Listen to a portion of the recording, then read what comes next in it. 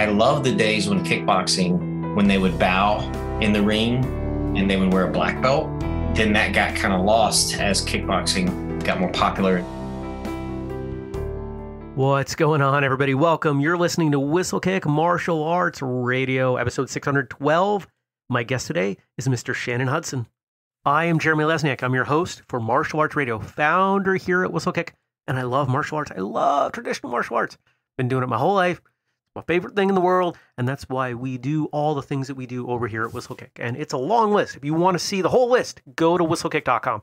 Check out all of our projects, our products, our services, the various things that we do to support you, the traditional martial artist, as an individual, as an instructor, as a school owner, as a professional. Whatever you do, if what you do involves traditional martial arts, there's probably something related to what we do that you would find beneficial, including the show.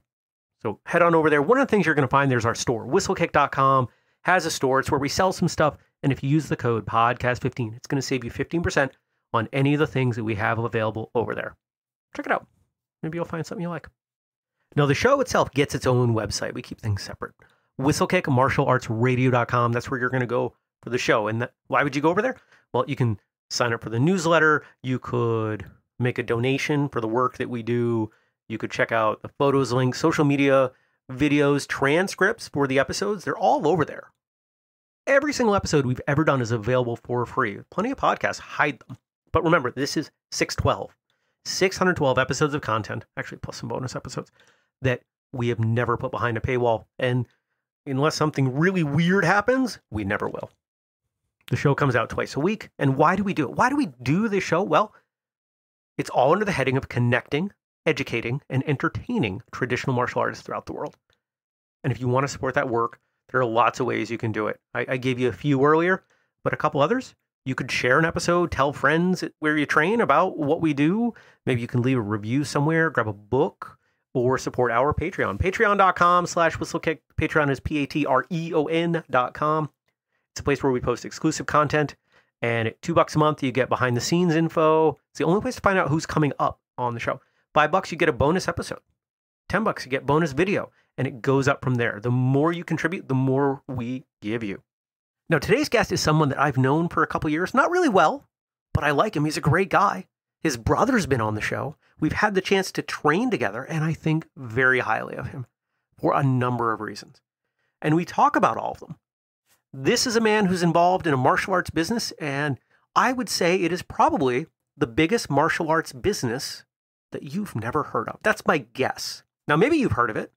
We'll get there eventually, but this is something substantial, and I was super pumped to talk about not only Shannon's journey, but how he took his passion for martial arts and just ran with it in a business sense, kind of like what we're doing here with Whistlekick. So hang back, check it out, enjoy, and I'll see you in the outro. Shannon, welcome to Whistlekick Martial Arts Radio. Hey, thanks for having me. It's great to have you here. We were talking before we got started. It's been a few years since I've seen you. Almost 3. I don't get the opportunity to know everybody, of course, before they come on the show. And, it's a long list of people who've been on the show who I want to get to know and train with and everything. But, we've been in the same place, the same time, I think more than once. A couple times, probably. Yeah. Martial arts world's pretty small, so... It's funny. People say that it's big and it's small. It's really interesting. There are so many people who participate, but then you get the people who've been participating for a while, and that's a much tighter group. Yeah, no, you're exactly right. Spot on. And I find that interesting, and I'm sure we're going to get into that. And there are a lot of things that we can talk about today. A lot of places that I'm hoping we go. We won't go all of those spots because we can't. We don't have the time. I want to start with probably the only obvious question I'm going to ask you, and that's the why. Why'd you get started? What's that origin story look like? So you want that story? Yeah, let's. If we start there, that usually gives me more than enough to follow up. So, take that however you want to take that. Yeah, no, I'm happy to. Issue 1 of your comic book. Yeah, I love the story. I love telling the story. It's a pretty, at least I like the story. I don't know if people like it. You're the only one that really matters on that, right? It's your story. Exactly. So I like it. My brother, which Kevin, I do. Hurricane, started martial arts when I was born, 1979. So I remember very vividly as a toddler going to a karate school and sitting on the side and watching my brother do karate class. I remember that like it was yesterday. And when I turned 7, almost 8, I, of course, wanted to follow my big brother's footsteps and do karate class. And it was back when it wasn't a real business. It was for the owner. It was the owner had a real job and would do like Monday, Tuesday, Thursday class from 6 to 8. And that was it. Right.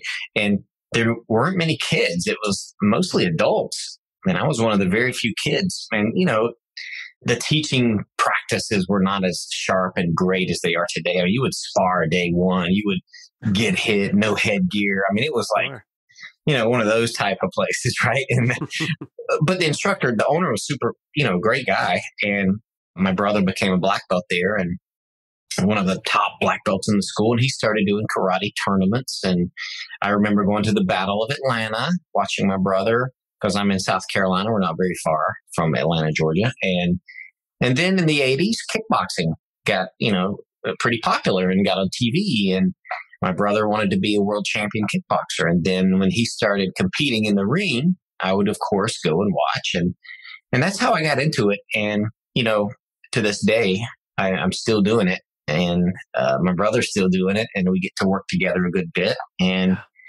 we've traveled to many seminars, many fights around the world. And, you know, the career's been really good to me. And martial arts, I tell you, was my saving grace because I was a very, you know, shy kid, not a lot of confidence, very small kid.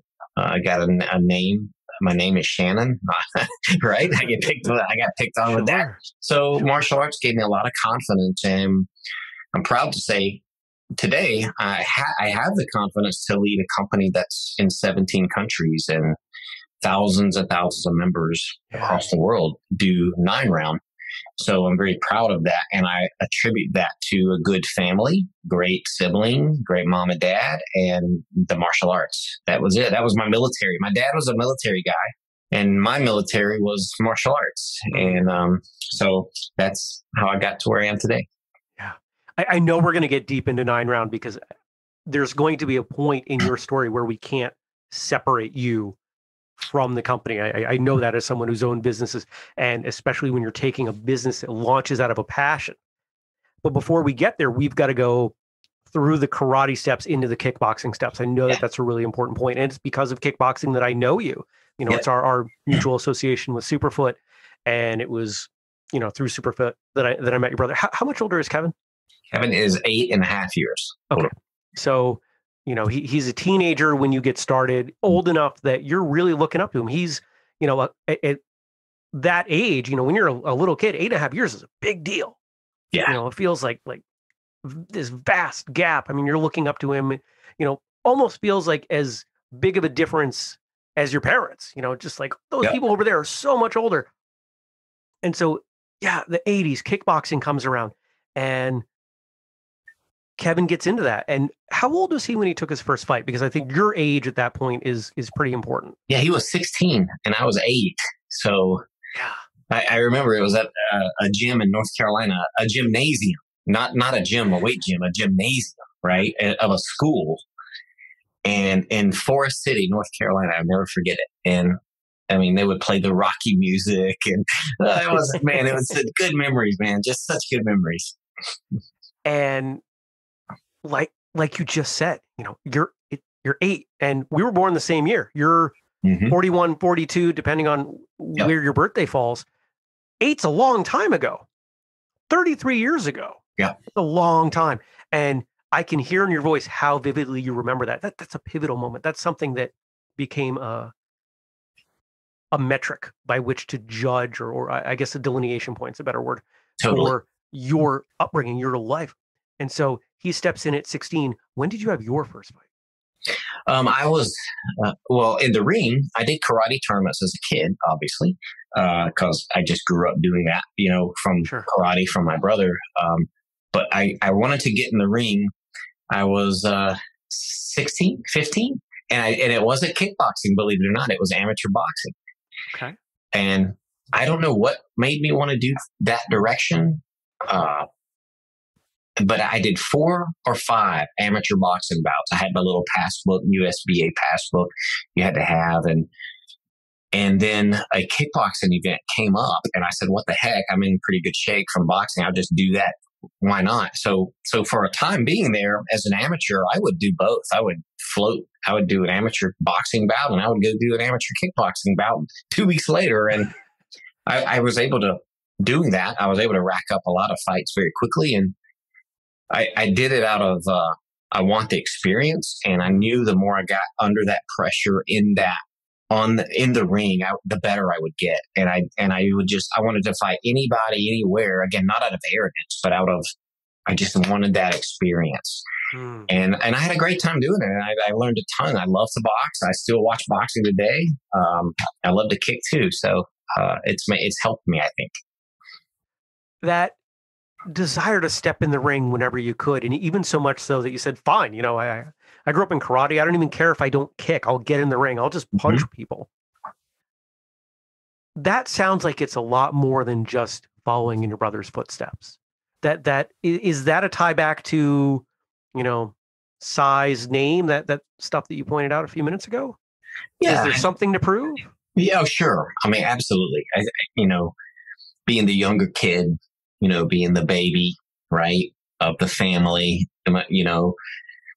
being who I was. I wanted to be for, a badass, if I can say that on here. That's what I wanted to be. And, and then when I was 18, 19, guess what? I wanted to start lifting weights and I wanted to be bigger. And I started lifting weights and I realized quickly that the bigger you get muscularly, the heavier weight class you are, the taller the fighters are. And the more dangerous the fighters are because, a fighter fighting at 170 is coming down from 190 to 170. Right. And I was trying to come up. I mean, I started amateur boxing at 130 pounds. I won I fought in the World Combat League at 147 a good bit and won my world title at 154. So, weight 10 pounds is a lot.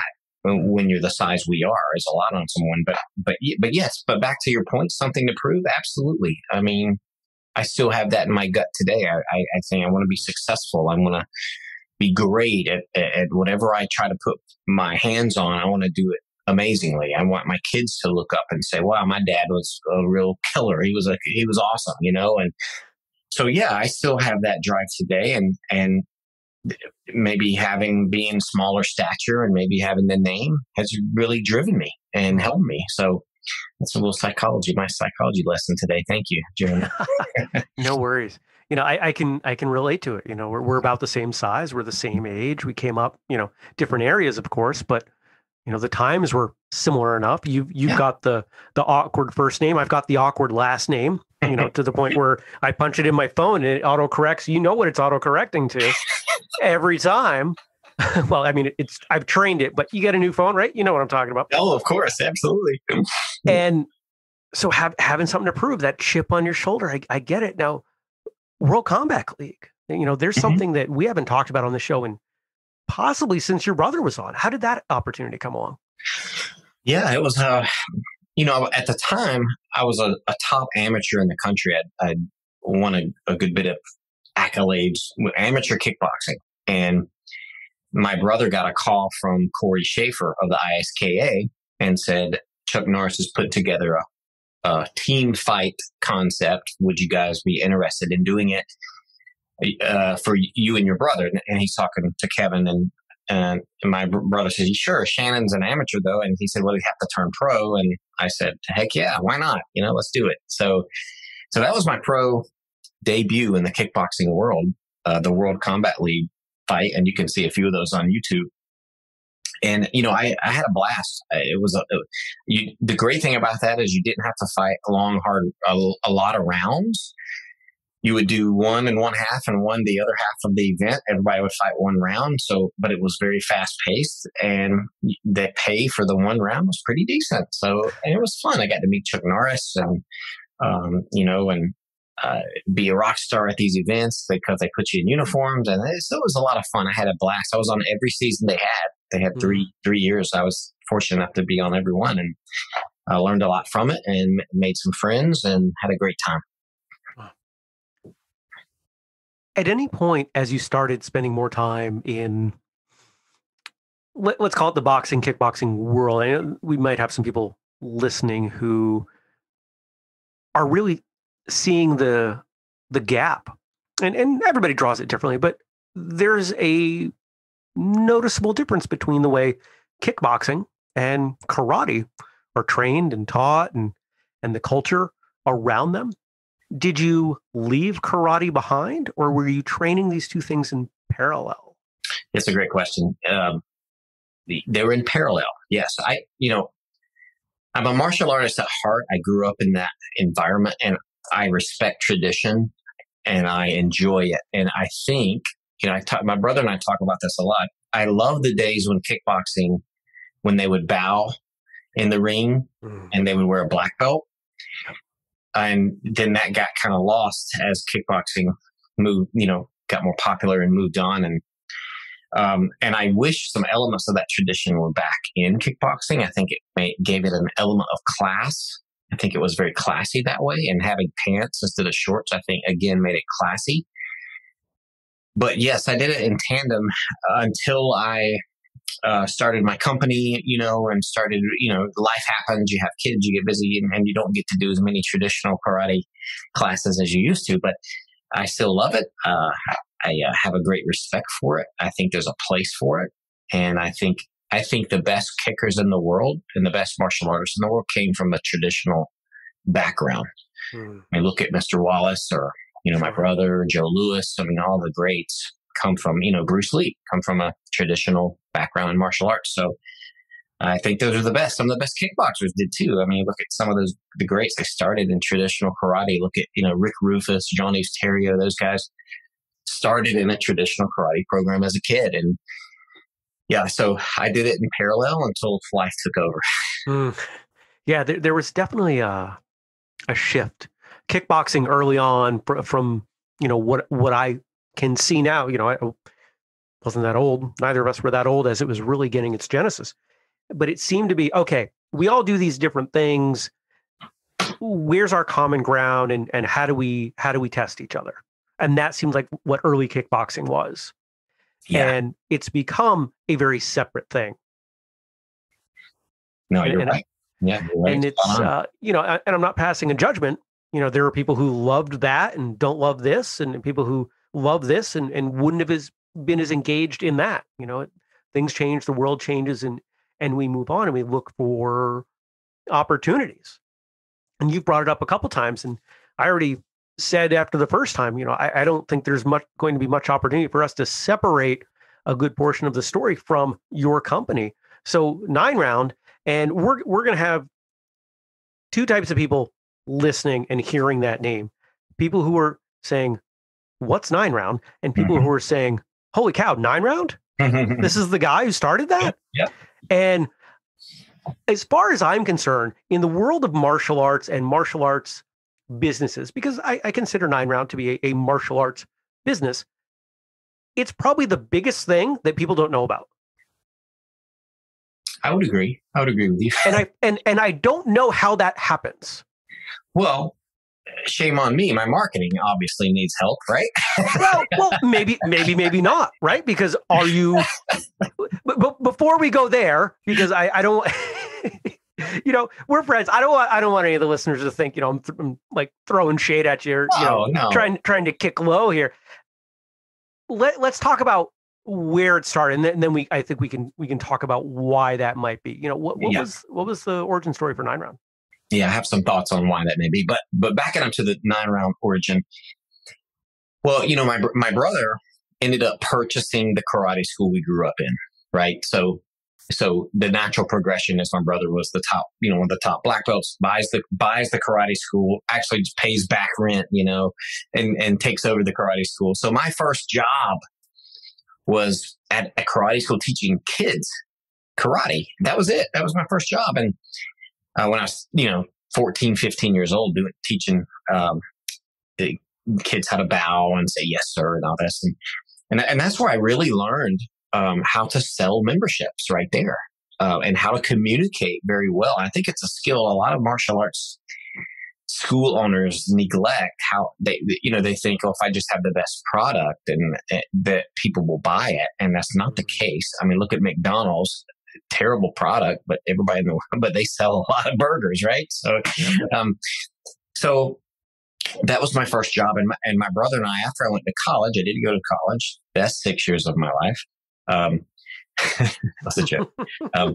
After college, we grew the karate business. We went in business together and we grew it to 3 locations in the upstate of South Carolina. And we did very well. I mean, we had a great following. Each school had probably 200 members at it. We were just doing great and living the American dream. And the challenge I noticed with that business model is it's hard to scale, which means, hard to duplicate. And one of the reasons that makes it hard is it's hard to get instructors that have the combination of great at martial arts, but great at teaching. Because and let's be honest, it takes time to get really good at martial arts. I mean, to become a black belt, 3-5 years, whatever in your system it takes. And that's just a really slow way to create instructors. And I couldn't create them fast enough. We couldn't duplicate the business, the instructors fast enough and build this amazing team. So looking around, I noticed a business out there that was a 30-minute circuit, and it was women only. And I was just really enamored with that business. And it was called Curves. Don't know if you remember it, Curves. I have. And I said, man, now that's a business model right there. Circuit training, no class time for the customer, small square footage, low overhead, not a lot of team members. You don't need 20 people. Like a restaurant, you might need 20, 30, 50 people. You don't with this. And I can find people that are athletic and love fitness very easily. And the punching and kicking, there's, kicking front side round kick and punching straight ones, hook ones, and uppercut ones. I only got a few moves to deal with here. So not a lot of moving parts to the business. And my wife, bless her heart, she didn't know what she was getting into. 2008, we leased a space, me and my wife. 2008 was happening. Everybody knows the economy was in the tank. And my brother opted to not be a part of this. He's like, it's, the economy's bad, or karate schools aren't doing what we want them to do. But he was fully supportive and like, hey, go for it. And so me and my wife went in business together and opened this 1,100 square foot spot next to one of our karate schools. And after 30 days, we had almost 100 members. And we knew we had something very special there. And when we built that first studio, we maxed out the only credit card we had. We just scraped, and, there were no sushi dinners. It was like, we did. And we just scraped it together. And it was all in. Yes. No plan B. That was our quote. There's no plan B. We're going to make this thing work. And sure enough, it went well. And I'm happy to say we have 700 units across the world. And we have thousands and thousands, 80, 90,000 members in the system right now. And it's funny, martial arts owners will be like, my school has 200 members or 300. And I'm thinking, okay, that's great. That's awesome. Great job. I got 80,000 members. But I don't say that. No. You're far too humble for that. Yeah. And internally, I have my internal ego statement. I say, I want to get more people punching and kicking than Bruce Lee did. And I know I don't say that out loud because people probably trash me pretty hard to say that, but if people want to trash you, they're gonna find some reason. Right. But we're just at that point in the world now. But I'm happy to say, that I have a lot of people punching and kicking out there because of this, and because that's what I grew up doing, and I love doing it. So that's the story. Now we have 45 people in the office here, where I'm sitting now, and legal people and people far smarter than me, and I just try to assemble a good team and give them a vision and direction to go, and here we are. Awesome.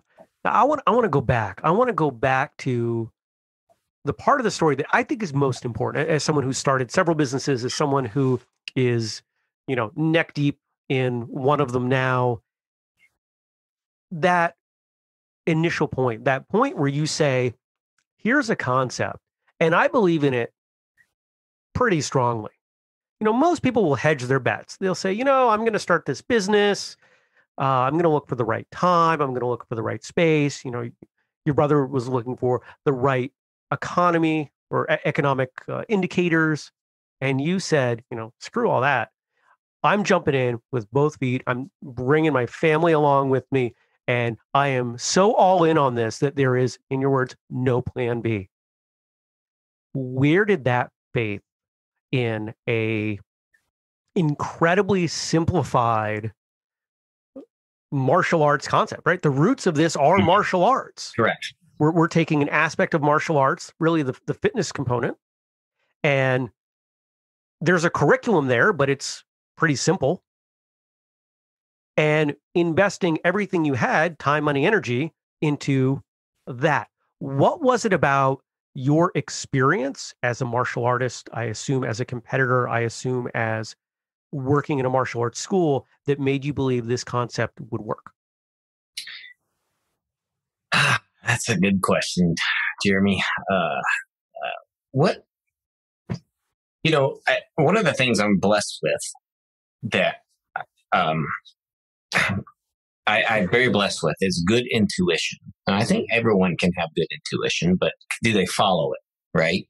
Do they trust it enough and have faith, like you said, to act on it and make it become a reality? And my personality and the way I am is, my wife jokes around, ready, fire, aim, you know, and that's just how I do things. And it's sometimes it serves me very well, that type of personality, and sometimes it doesn't. You know, if I'm going to have a cheat meal and eat bad, boy, do I do it. Man, I go all in on that thing. I mean, the fries and the burgers and this milkshake. And if you're going to do it right. I do it, man. I don't halfway at anything. I mean, all the way. And, you know, I think, you know, my parents taught me that if you're going to do something, do it well. You know, if you're going to clean up the yard, pick it all up, do it right. I mean, again, I mentioned briefly, my dad's a military guy, and that's how he was, you know. He wasn't, you know, super strict on me, but he instilled that value in me. And, you know, so we went all in on this thing. And, you know, I mean, I always say I'm not going to die, you know. I mean, it's just money, right? Money's like it's just paper. It's just a piece of paper. It's just digits on a computer. It's like, I can get more of the money, right? But if I don't try this, I'll live with this regret inside. And too many people do that. You know, if people would just go all in and have the faith and make it happen, no plan B attitude, I mean, I think a lot more people would be happy today. But yeah, so that's a great question. I don't know if I even answered it, but it's a good one. You did a little bit, but we're going to go back and I'm going to ask it in a little bit different way, because you gave me another piece to draw on. Now, you use the word intuition. Mm-hmm. Yes. Another word that we could use that's kind of similar is instinct. Correct. And as a fighter, as someone who was in the ring a lot, I'm sure every time you stepped in, you had a plan. But Correct. Plans change. You know, there's that famous Mike Tyson quote, plan until you get hit in the face, right? We most of us know that quote. So you have to trust your instincts. At some point, you fought enough. I'm imagining you learned to trust your instincts in the ring. Is that a fair? Totally. You're so right. And that's probably where it can come from. I mean, you have to have that trust in the ring, you know, or else you'll get hurt, right? So yeah, totally. That's probably where they come from. Okay. Now, we mentioned earlier, I think you've got one of the biggest things, if not the biggest thing, that a lot of martial artists don't know about. And, you know, if somebody didn't know that, you know, we know each other, we've trained together, they might think, man, Jeremy's being kind of harsh. But I think it's actually two things. One, I think there's a compliment in there because it's huge, right? I don't know any other martial arts company that has 80,000, 90,000 people. You know, there might be some organizations out there that do, but I'm not aware of them. But I think the more important part is the typical attendee at a 9-round gym the same person who's going to go to a traditional karate class? It's not. Right. And that was my expectation. And I think that's probably why. Is that your assessment? Absolutely. It's not. 70% of our member base is female and, between 25 and 35 years old. So that's not what's going in the karate schools today. So that's why. And our owner base is the same way, our franchise owners. It's not the martial arts people that are doing this. It's people that love fitness, are passionate about fitness, and understand business. And they make the best owners because, they understand we're in business. We have to be profitable. We have to, to help our community, we have to hire people and be profitable. And yeah, so you nailed it. That's exactly the demographic. It's just different. But, and, people are going to look at that and they're going to say, well, it's not martial arts. And maybe it is, maybe it isn't. Depends on what your definition of martial arts is. I'm not going to equate it. It is, if martial arts is a scale, it's not as martial artsy as, a Shotokan karate school class, a WTF Taekwondo class in school.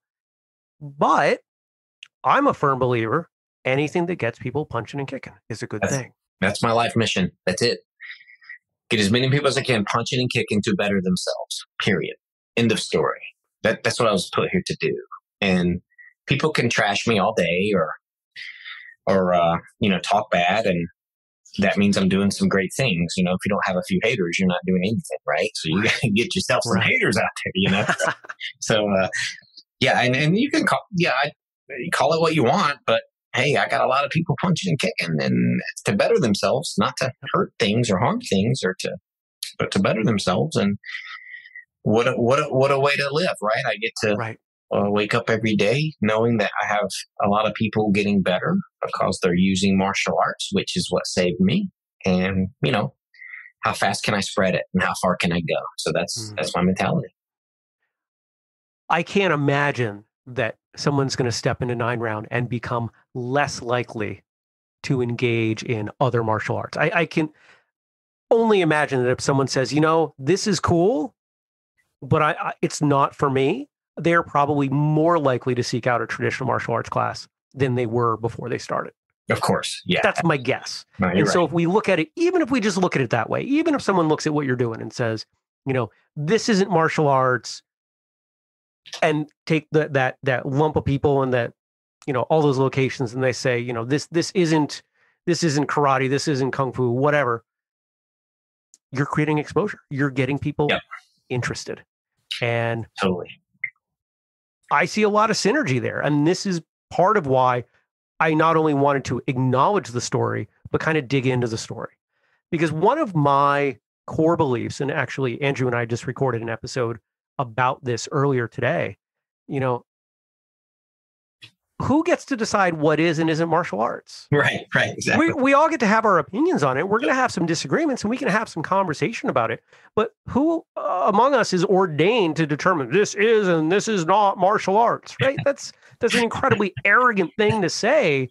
And I just tend to take maybe I'm dodging the subject, but I don't get to say what is and what isn't. I have my opinions on what is and isn't. I'm going to do what works for me, and you go do what works for you. And that person over there can do what works for them. And all of your members can do what works for them. And everybody's happy. And what's wrong with that? Yeah, I know. You're right.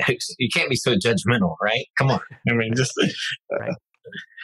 Now, you made a statement about martial arts saving you. And I'm not quite sure what that word choice was referencing. Well, saving, I don't think I was going down a bad path. Maybe saving was the wrong word, but it gave me direction, it gave me an outlet to be more confident, to be stronger. And when I was a kid and sparring, and I would, win or hit, learn to score a point or whatever, it gives you a boost, right? It gives you an endorphin hit. It gives you some confidence, right? So, and I honestly don't know where I would be without that. I don't know. I took that same discipline.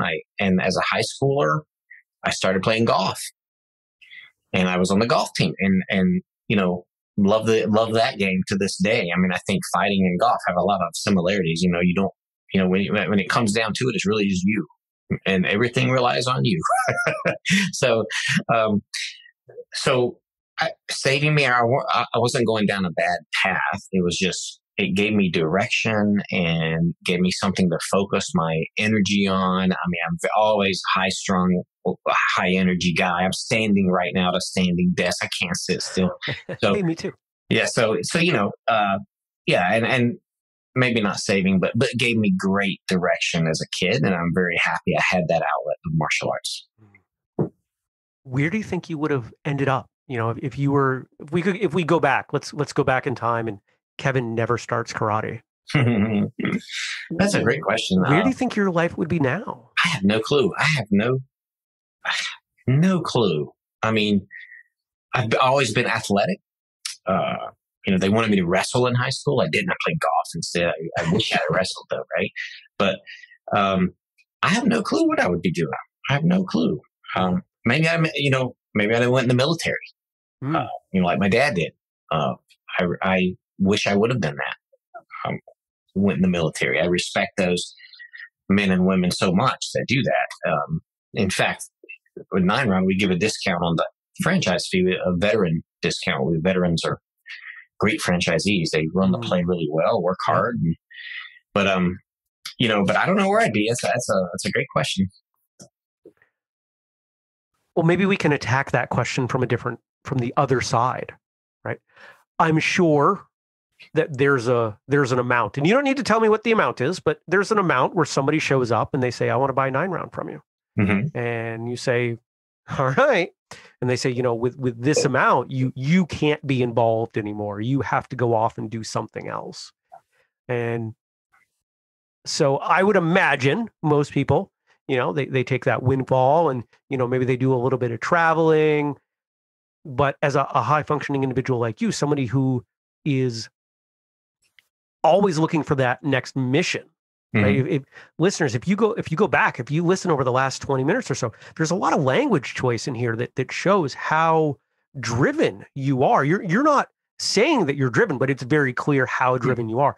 I can't imagine that you're going to spend the rest of your life at your age now not working, not finding the new mission. You're going to come up with something. And I would be surprised if you hadn't thought about it a little bit at one point.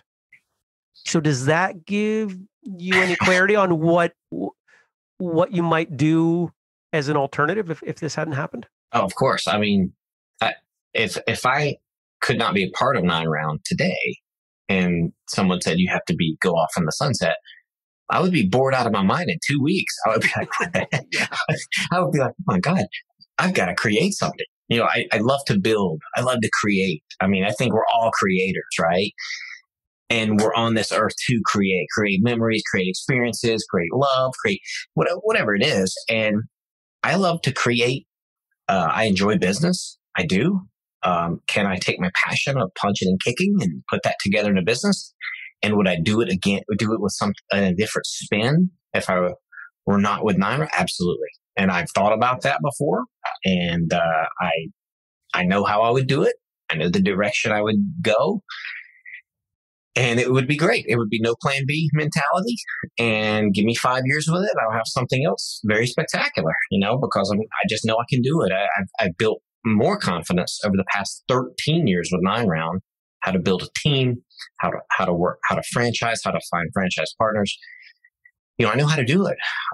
I get it. And I could build something better and faster. So, and I would test myself to see if I could do it. And I would go all in, man. I would do it. You'd be interviewing me and the logo would be different on the screen. Yeah, listeners, I'm looking at the 9 Round logo. We do these interviews audio only just because I pace and everything. And I joke with the guests that, they can pick their nose all they want and nobody's going to know. And we just make it easy on the editing side too. Yeah, that's giving me some clarity. It's opening up some things here. And we're building a picture. We're building a picture of you, of who you are and of what makes you tick. So the question is, as you launched this thing and as it's taken your time, as it's become this thing that you've created, you already indicated that your time physically training in martial arts has reduced. But as I found with basically the same story, as I've invested myself into whistlekick, my time for physical training is, it's just not as available. Right. But there's a mental martial arts. There's a thought process. There's in business, anybody who's been in business, especially entrepreneurship, understands that there are, when you're sparring somebody, you've got 2 hands and 2 feet to worry about. When you're in business, in an industry that people don't want you there, nobody lets you in. Nobody says, "Hey, come on in." Right. And carve off some of the market share, and you can have some of our money. And you're in an incredibly competitive industry, and an industry that has had a real resurgence in a few different ways over the last decade. You're doing business martial arts, mental martial arts, however you want to think of it. Tell us what that looks like. Tell us about how your time training, fighting has given you some tools. What's that toolkit look like? And how are you referring back to lessons from the dojo in your business life? Oh, yeah, there's so many parallels. I mean, I think I heard Dan Pena say that I don't know if you guys have ever followed him. It's called the $1 Billion Man, but he says all of his high performers either were military or martial arts people. And so martial arts will help anyone in business. Absolutely. And it has helped me tremendously. A lot of things I relate it to is like levels, like martial arts levels. You have yellow belt, orange belt, green belt, right? You have these ranks. And I think of business that way. You start out and you're a white belt, right? And you learn a little more and you get a little better at executing. And now you're, maybe yellow or orange, and you grow and there's no end. See, that's the beautiful thing about martial arts and business. You can't reach the top. I mean, you're either improving or you're going backwards, right? You're either like, I don't know if you guys have read the book, The Infinite Game by Simon Sinek. Talks about there is no winning in business. You're either ahead or you're behind, right? So the same thing in martial arts. You're either driving forward and moving ahead or you're not. And you're not really winning at it. There's no end to it. And it's a constant improvement. And things like perseverance, being able to stick it out when it's tough. We just recently had, we're still going through the pandemic, and man, that doesn't test your stick-to-itiveness muscle. My gosh, I don't know what will. Because, man, and I'm telling you, I'm proud to say we have our brand, our company is better today than we were before. We have more money in the bank than we had before. We have more teammates on the team than we had before. And I relate all that to all the martial arts training of being patient, of going through the levels, of being disciplined and studying. When you're learning a new form in martial arts, you don't just pick it up on the first day. You got to practice and study and figure it out and work on it. And the same with business. I have to study and read and go to seminars and learn how to work Zoom and learn how to work with my team. So all that is the exact same thing as going through a martial arts journey. So yeah, a lot of parallels between martial arts and business. And I want to become a black belt in business. And black, as you guys all know, black belt, like Shodan, means first level. So I always think, my brother always says a black belt's a white belt that never quit.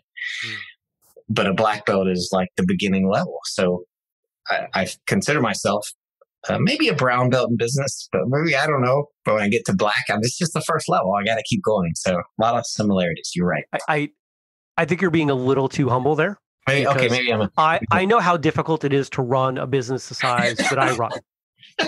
I know that as you add people and you add complexity and now, you're talking about franchisees, that's even more complex. And listeners out there, when in my past life in IT, I spent it was about a year, a little over a year. We had a single location, and then we added a second location. People thought, oh, so you have twice as much to do, twice as many problems. No. I had at least 4 times. When you think about the complexity as you expand a business, that growth, that complexity growth is exponential. It is not linear. And so I take that knowledge into the way I'm thinking about you and what you're doing. If you are not a Shodan in business, I don't know who is, my friend, because it's not me. Well, thank you. You're keeping this thing going. Obviously it's successful, but I think that what you're pointing out there, I think is incredibly relevant, because your approach in business, if you are thinking of it that way, is similar to the way the most successful martial arts students, instructors, fighters look at their practice. How can I improve? Where are my weak points? Where do I shore things up? Who can I seek out that can help me improve? You mentioned book. You talked about other people in very positive lights. I imagine you have mentors and others probably within and outside the company, people you go to say, what should I do here? What do you think about this? You're not just charging forward.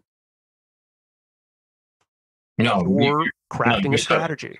You're so right. I mean, I have business coaches I listen to. I use my phone, my phone like a coach too. Like a lot of people think I need a mentor, and they think I need someone to sit down and have coffee with every Saturday. And that sounds all nice and rosy, but that's not how the real world works. You're probably not going to get that, people. But you can have a lot of mentors around you, whether it's books, whether it's YouTube channels, whether it's podcasts like this. And one of my favorite episodes of yours was the movie Best of the Best. Oh man, I love that. But anyway, of course, you bring up the episode about the movie that I have become known for disliking. Yeah, terrible acting in the movie. But anyway, but yeah, so mentors are not people listening. You don't feel bad that you don't have someone to go coffee with. I mean, use these channels like YouTube and podcasts, and use books and and seminars you can take, and you can do a lot of them online now. I mean, I do that all the time, so much. I mean, that's how I learn, and I pick up little nuggets here and nuggets here and nuggets here, and before you know it, I got something pretty good with all these nuggets I put together. So that's how I believe you should continually be learning, just like in martial arts. You go to a seminar, you learn something, you put it in your little toolbox that works for you. The way Bill Wallace kicks on certain things might not work for certain people, right? They don't have that flexibility. They don't have that rhythm and timing and to do it like he does, but some of it might. So that's how I approach business. Seems to work okay. Nice. Now, you mentioned earlier that most of the people who are going to sign on for a 9-round franchise are not martial artists. Right. But let's see if we can pull something for the martial arts school owners from what you've learned. You spent time in and around the school that your brother bought. You helped him grow that. You learned at least some things about business and running a martial arts school there. So when we take the 13 years of 9-round and everything you've learned there, if you were to go back and either start your own traditional martial arts school or maybe be a consultant or something, what are some of the things that you would be doing differently than maybe most people are doing? That's a great question. First off, I would have a blast doing it. But a lot of things, first off, processes are very important. Having a process for everything and can I put it on paper and can I teach it to someone? So having a process for bringing on a new student, onboarding a new student, ranking a new student, having these processes are what a lot of people don't have when they go into a business. And processes give you clarity and give you the ability to hand it off. Because people that own a martial arts school usually are doing it out of passion, and they're the only employee. But when you start to grow and you build a team, you have to be able to hand things off. People call it delegation, but it's also instructing, right? You're delegating, but you have to teach and train. So building processes would be super important if I did it today. Number two would be sales and marketing. You gotta, unfortunately, martial arts has a stigma of being somewhat creepy sometimes, martial artists and martial arts schools. And we have to uncreepify that somehow by getting the marketing right and getting the positioning in the community right, the brand positioning. And then I would elevate the look of the studio of the schools and make them just freaking immaculate. I think that instead of just laying down some mats, if you're not careful, a 9-round runs into this too. People that don't take care of it and make it bright and crisp, it'll look dinky, right? So a school with just a big open space and mats and a few bags can look very dinky, but how can we elevate the look and feel of it so that I can give great service and charge a premium price point? And that's how I would run martial art. I would charge premium price points. I would have immaculate studios. I'd have processes written down so I could duplicate and scale. I would really get savvy at marketing. I would make my marketing. I would uncreepify the marketing and make it family friendly. And I would be good at marketing sales. And boom, roll the credits. That's how you run a martial arts school. Yeah, as someone who had a school briefly, who spends a lot of time consulting with businesses, including martial arts school, yeah, I'm with you 100% on what you just suggested. Systems, marketing, cleanliness. Yep. Huge. Totally. In the right area, the right location is important, being in the right part of town, doing demographic and psychographic studies of where you're going to put the location. These are all things that get pretty complex, but, I think putting the right product in the right place is very, very important. I can have the best thing in the world, but if I'm not, if I go fishing and I don't have the right fish around me and the right bait, I'm not going to catch anything. So same thing in business. I got to put them in the right spot, have the right bait, have the right processes in place to do well. And that's what, being a part of a franchise can help people do. We do all that work for the franchisee so they don't have to figure that out. And we have a lot of data points across the world. But little martial arts school owners, the mistake they make is they find a spot, they try to negotiate the cheapest rent, get the cheapest rent, and they just, go for it. And I admire their gusto, but the planning piece they missed, or how to put together a business plan. A lot of them don't do that. So even if you have a business open, putting together a business plan, anytime, just kind of sitting down and redoing it is a great practice. And so it's just another good tidbit of a tip there that can help. Right on. Wow. We've covered a lot of different stuff today and good stuff. And I had a feeling that this is what it would turn into. And I'm glad that it did. So let's talk about the future as we start to fade out here. Let's go back to the reality. And maybe somebody does. I hope they show up with a huge amount of money and they say, here, I want to buy 9-round. But let's imagine they don't. And things keep going. What's coming, let's say, the next 5 years? If you want to kick it out further than that, that's totally fine for you and for your company. Yeah, great question. First off, if you've read the book Good to great book, by the way, about business, you have to develop leaders underneath you, right? So it's called a level 5 leader. I have to develop an executive team that can run the show without me, right? I really have to build that. That's how you build a business. I want it to live long after I'm here. So the past year, my wife and I have been really working hard on building our executive team. We've hired a new CFO. We brought in a VP of Ops. We hired a new two franchise development officers to help us build the brand and award franchises and move to other countries. So we've focused here lately, we're 13 years old, on it can't be me doing everything or Heather. We have to build a very smart executive team. So we've had to poach them from other brands, steal them away, right? And we're doing that as we speak, and we're proud of that. So we're going to continue that practice. Other things within the brand we're going to be doing is technology based. We're working with putting screens at each of the rounds so they can see the drill, and doing very innovative things. Heart rate technology with an armband is really innovative. Our at-home workout 9-round now. It's called 9-round now. It's an app, and we're on all the apps. And a lot of franchisees are selling it along with the membership as a member perk, and anyone can buy it. It's on the App Store. And so a lot of tech things happening. The pandemic has forced us to innovate quickly, which is a good thing. So we're proud to say we have. And, build the executive team, build the dream team, keep building processes, bring on great franchise owners. And the next 5 years are going to be very bright. We're looking to move into more countries. This year we'll be opening in Vietnam and Indonesia and Qatar. So there'll be 3 countries we'll open up this year. Very excited to do those. And continue growing, especially the Asia market. I think in the Asian market, we just opened our 7th location in Japan. But Vietnam, we're excited about. South Korea, working on a deal in South Korea right now.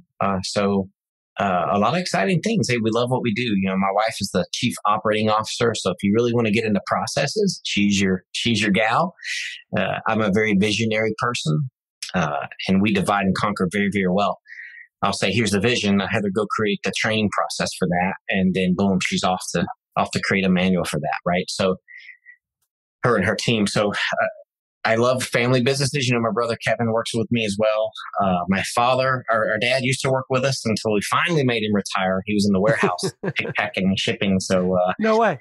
Yeah, he was awesome.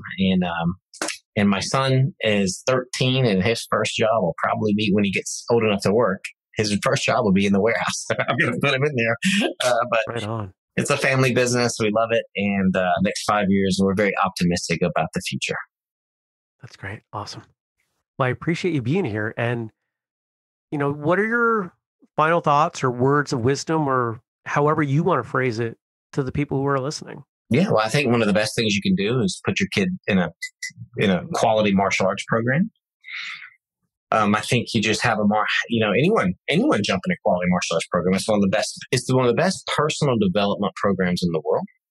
So if you're a fan of it and are not training regularly, jump back in and do it. And the other thing is, hey, go try a free 9-round session. It's 30 minutes. It's a ton of fun. If you're a martial artist at all, you will pick it up very, very quickly. And you'll have a good time doing it. And you get to see my ugly mug on the wall on a poster. So that'll be fun too, right? So, so that's it, Jeremy. What a fun time that was. All of my conversations with Shannon have been a ton of fun. And I'm sure there will be more in the future. Looking forward to getting together, training again sometime soon. We've got some stuff on the horizon. So I'm pumped. Hopefully we get to spend some more time together. He's a great guy. If you want to go deeper on the episode, check out some photos, links, go check out 9-round, any of that stuff. Go to whistlekickmartialartsradio.com, find episode 612, and go deep. Go deep on this. Go check out other episodes while you're there. Sign up for the newsletter. Maybe throw us a couple bucks, or even better, contribute to the Patreon. And if those methods of support, if those don't make sense for you, totally fine. Anything you do that contributes to what we're doing, our goals here of supporting the traditional martial arts world, any of it is legitimate. And of course, don't forget, we've got training programs, and we've got a speed development program that is unparalleled. Why is it unparalleled? Because nobody else has made one. This takes science and martial arts principles and gives you a program that will get you faster. I put everything I have on it because it will work. It works. We've tried it. It works. Check it out, whistlekickprograms.com, and you can see all kinds of other things that we've got going over there. There's a slow but steady outflow of new programs headed over there. Don't forget the code podcast15 to get you 15% off something at whistlekick.com. And if you've got feedback, guest suggestions, topic ideas, whatever it is, let me know. Jeremy at whistlekick.com. Our social media is at whistlekick. Really creative, right? That's how we do things. Keep it obvious. I'm done for now. So until next time, train hard, smile, and have a great day.